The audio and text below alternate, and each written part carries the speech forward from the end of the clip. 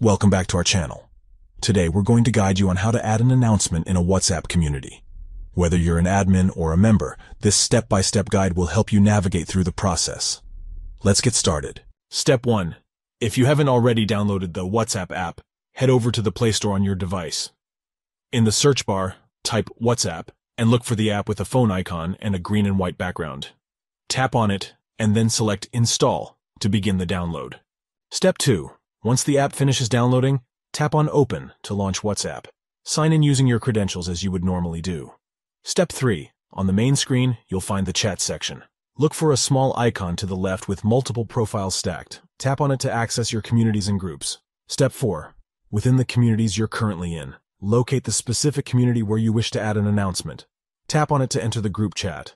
Step 5. Scroll down until you find a section labeled Your Groups. Look for the option called Announcements and select it. Please note that this option is only available if you are an admin of the community. Step 6. Now you can compose and send your announcement message through the interface provided. Craft your message carefully, ensuring it contains all the necessary information you want to communicate to the community members. Adding announcements in WhatsApp communities is a great way to share important updates, events, or any other relevant information with the members. Make sure to use this feature responsibly and consider the needs and interests of the community. We hope you found this guide helpful in adding an announcement in a WhatsApp community.